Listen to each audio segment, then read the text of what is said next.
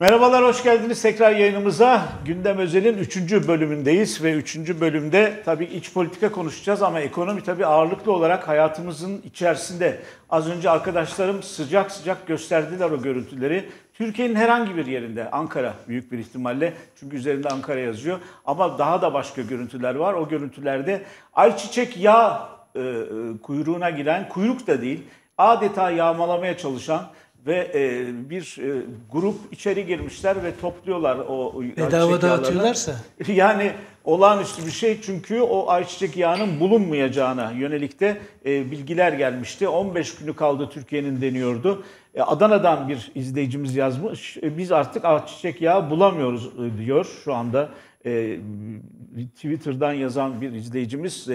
Önay Hanım söyledi, Sayın Bakan da Zonguldak'tan bir tanıdığı ya da bir arkadaşı herhalde. Arkadaşı az önce yazdı. Zonguldak'ta da aynı durum yaşanıyor. Ayçiçek yağı sorunu yaşanıyor.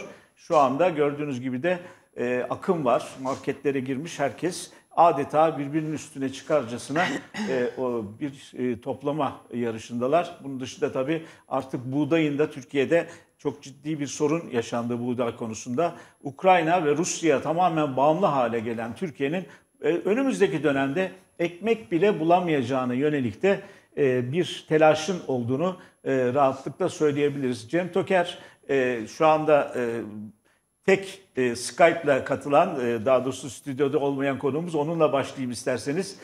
Cem Toker, bu görüntüler üzerine ne diyeceksiniz ve önümüzdeki dönemde neler yaşanabilir Türkiye'de? Bugüne kadar yapılan politikaların yanlışlığının resmen tescili olan görüntüler bütün bunlar tabii. Bu ve şu andaki o çatışma bölgesindeki sorun Türkiye'ye nasıl yansıyacak? Şimdi bölgede bir savaş var, savaş şartları ve maalesef iki üründen bahsediyoruz. Tesadüfe bakın ki ayçiçek yağı üretiminde Ukrayna dünya birincisi,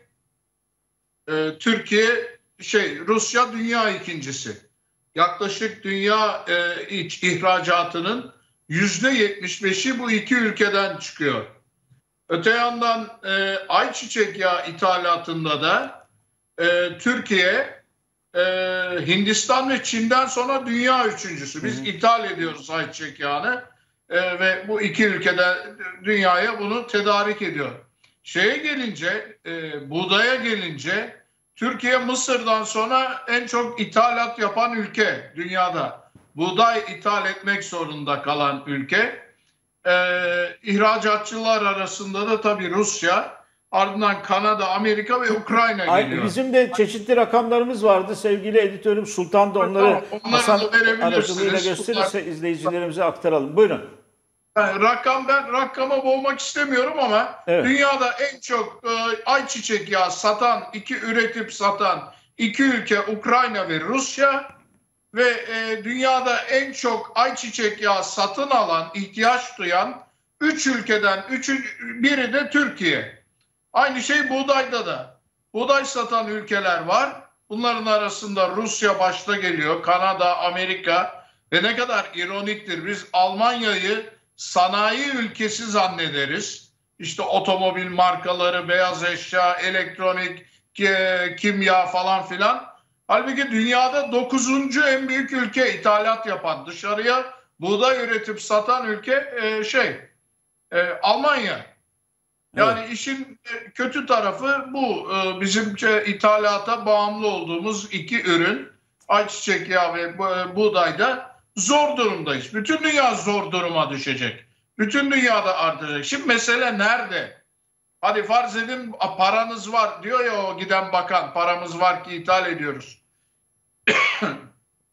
Ya bunu 8 liralık 7 liralık dolarla ithal etmek vardı. 14, 15, 16 liralık dolarla ithal ediyoruz. Neden? Neden? Şimdi bizim paramız bu kadar değer kaybetmemiş olsaydı geçen yılın son aylarında dünyada en çok değer kaybeden para birimi. Bunun nedenini Türk milleti kendisine sorması lazım. Aynı şey petrol ithalatında. Bakın benzin fiyatlarını görüyorsunuz. Evet. Doğalgaz fiyatlarını görüyorsunuz. Bunlar ithal ettiğimiz ürünler. Bunu 6, 7, 8 liralık dolarla ithal etmek vardı. Ona göre piyasaya sürmek vardı. 14, 15, 16 liralık dolarla ithal edip piyasaya sürmenin bedeli de gördüğünüz gibi pompada litresini 20 liraya taşıdı. Dünyada en çok zam yapan ülkeler arasındayız. Şu arada akaryakıt fiyatlarıyla ilgili de rakamlar arkadaşlar getirdi ekrana. Evet. Görüyorsunuz Cem Bey. Asgari ücretin ne kadar olduğu ve asgari ücretle alınabilen benzin miktarını ki bugün itibariyle diyelim, yarın değişecek bu fiyat belki. Almanya'da ne kadar, İtalya'da ne kadar, İspanya'da ne kadar? Gördüğünüz gibi Türkiye'de asgari ücretle sadece 226 litre alınabilen bir benzin miktarı var.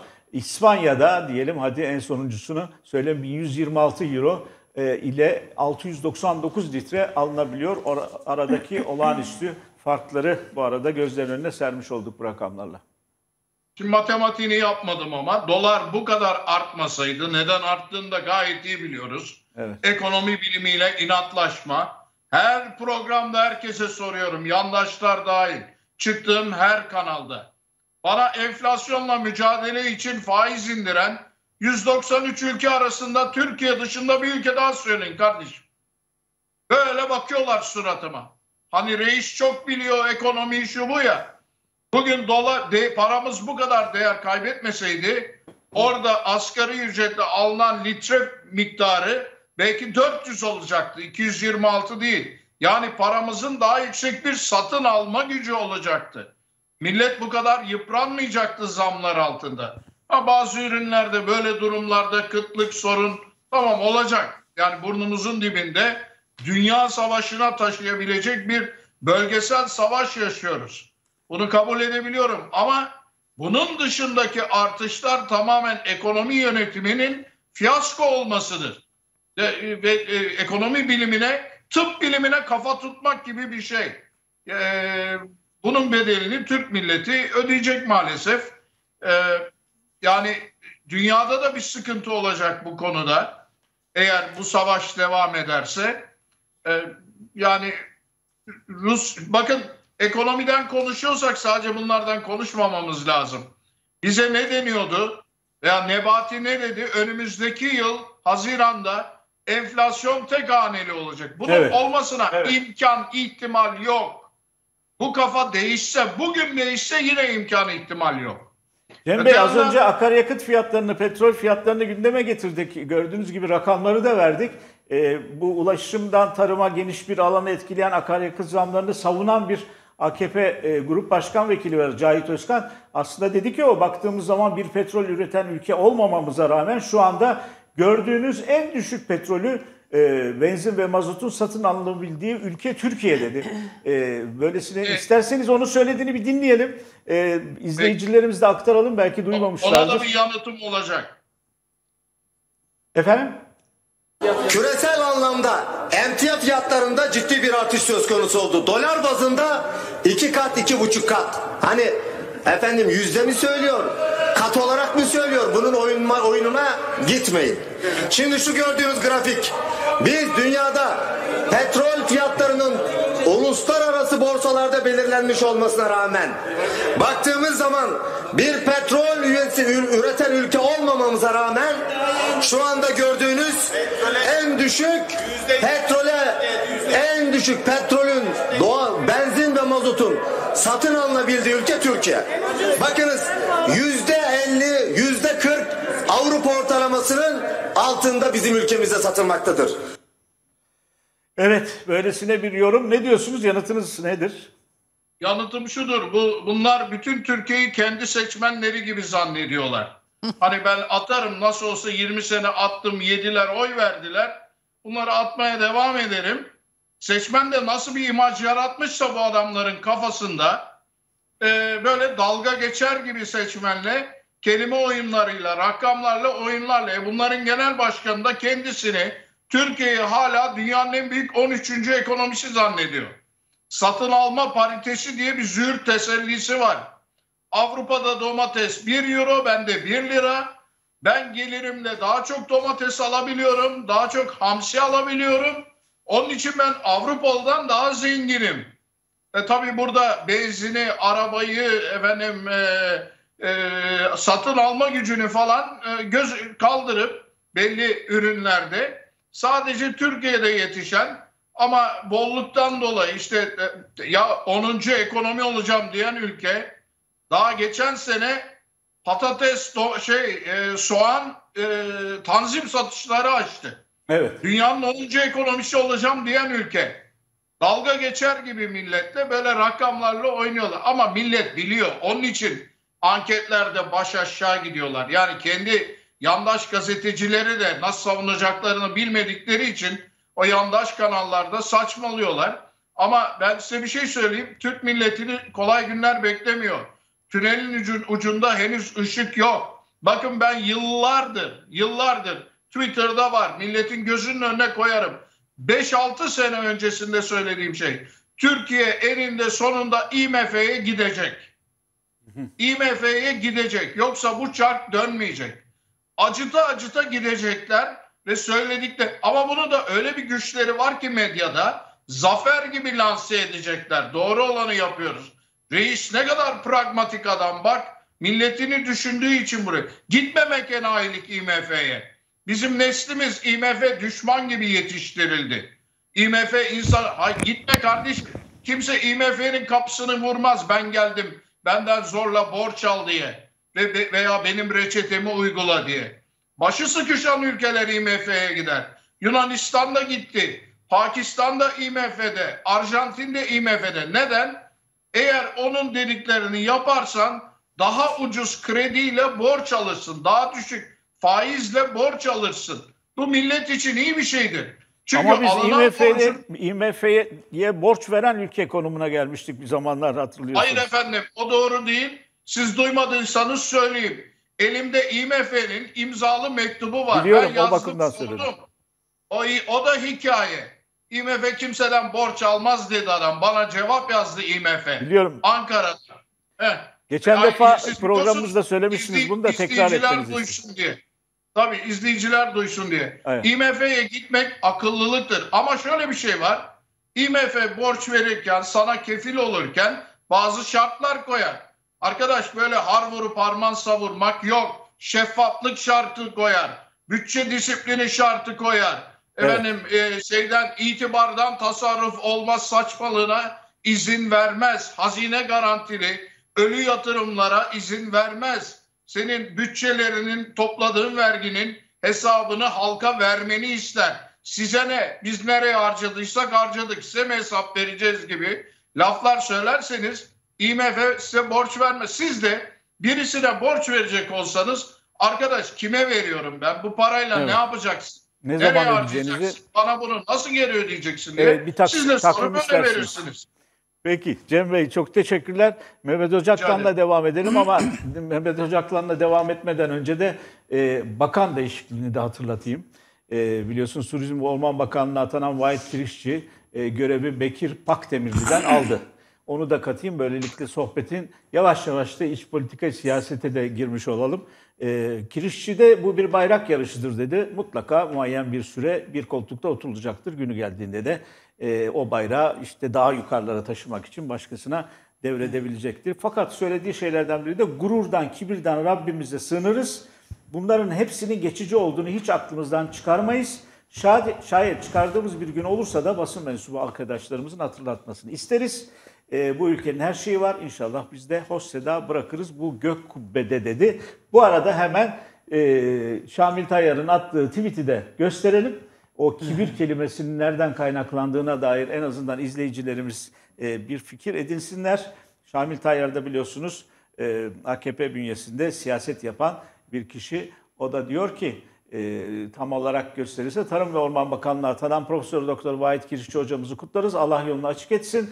Bekir Pakdemirli'nin ise kibrinden kurtulmasını Rabbimden niyaz ederim. Her görevin bir sonu var. Asıl olan milletin vicdanında yer almak, Allah'ın rızasını kazanmaktır diyor. Dolayısıyla Bekir Pakdemirli'nin kibirli birisi olduğuna yönelik Şamil Tayyar'ın cümlesinden yola çıkarak anlıyoruz. Bu kibir kelimesini de Vahit Kirişçi'nin kullanması da oldukça kinayeli. Ne diyorsunuz? Şimdi tabii ben çok bu bakan değişikliklerini önemsemiyorum. Yani çünkü parlamenter sistemde ya da hakikaten gerçek anlamda başkanlık sisteminde bakanlar önemli ama bizde artık bakanların şimdi bir önemi yok. Ben hep bazı bakanlar için ya bunlar bu bakan bir şeyler yapabilir filan diye söyleyen arkadaşlara dediğim şuydu. Evet, bu konuda yeterli birisi olabilir, yetkin birisi olabilir, birikimleri iyi olabilir. Ama Cumhurbaşkanlığı hükümet sistemi dediğimiz şeyin ruhu böyle bir şeye asla izin vermez. Bu kesin. Yani bunun örneklerini gördük. Mesela Sağlık Bakanı ilk başladığı zaman, yani daha doğrusu pandeminin ilk günlerinde genelde şöyle bir kanaat vardı. İyi gidiyor bu işler, Sayın Bakan da iyi işler yapıyor filan deniyordu. Hatta ben bir Ankara'ya giderken Cumhuriyet Halk Partisi'nden milletvekili arkadaşlarla birlikte gidiyorduk VIP'de. Ya iyi gidiyor filan diyorlardı. Öyle bir izlenim bırakmıştı ilk başta. Olumlu da bir yazı yazdım. Dedim ki evet, Sağlık Bakanı bu işleri de yapabilir. İyi de gidiyor. Fakat dedim şu cümleyi de eklemeden edemeyeceğim. Yani bu Cumhurbaşkanlığı hükümet sistemi ruhu asla bu tür şeylere müsait değildir. İyi gitmeye izin vermez. Ve bunun sonucu, nitekim sonucunda gördük. Yani Sayın Cumhurbaşkanı'nın hatta o aşağılama şeyleri filan çok hafızalarımızda dramatik bir tablodur. O yüzden çok önemsemiyorum. Bakan değişir ama işler yine bildiğimiz şekilde devam eder. Ama bir doğru bir cümle var.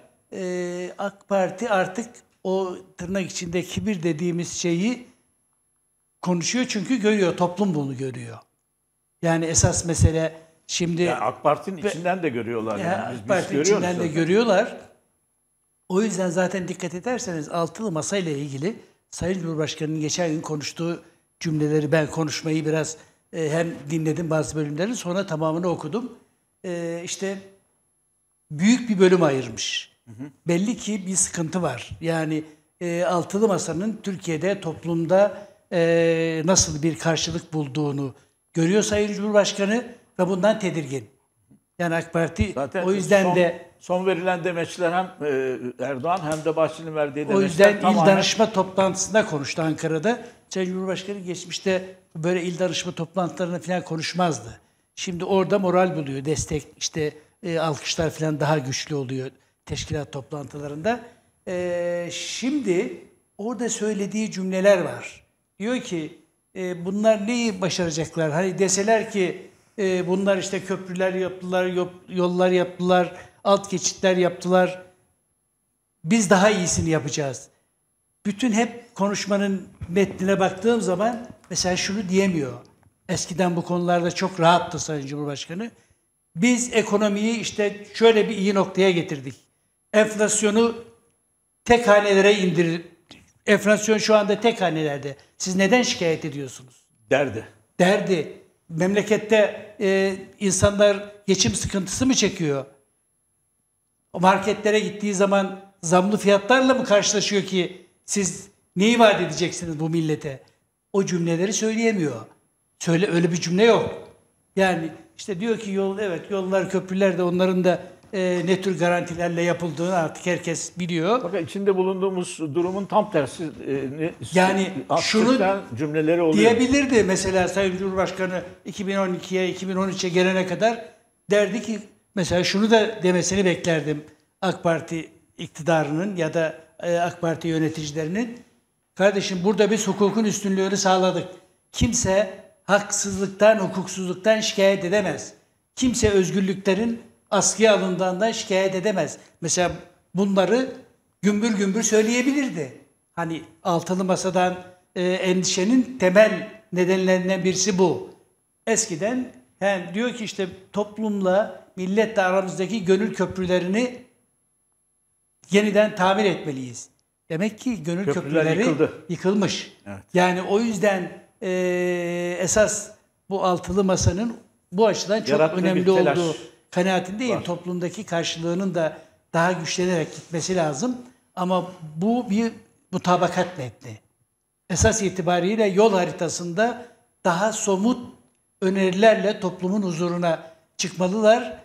Bu mutabakat metni bile özellikle AK Parti ve MHP çevrelerindeki karşılığının ben onları çok da rahat hareket eder halde olmadıkları kanaatindeyim açıkçası. Şimdi hem Bahçeli hem de Erdoğan'ın bu altılı masayla ilgili yaptığı acil açıklamalar zaten o sizin söylediğiniz cümleleri teyit eder nitelikte.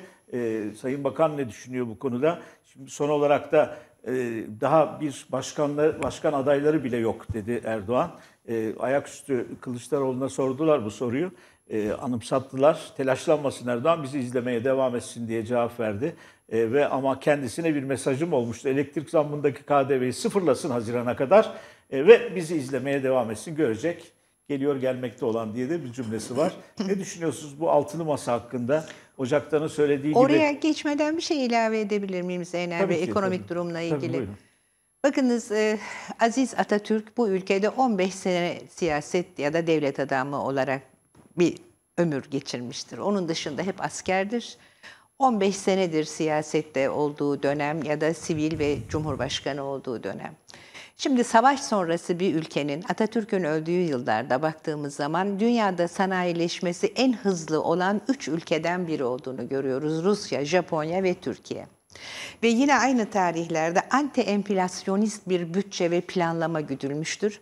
Ve her şey kamu anlayışı içinde, kamu çıkarı anlayışı içinde ve bir planlama içinde yapılmıştır.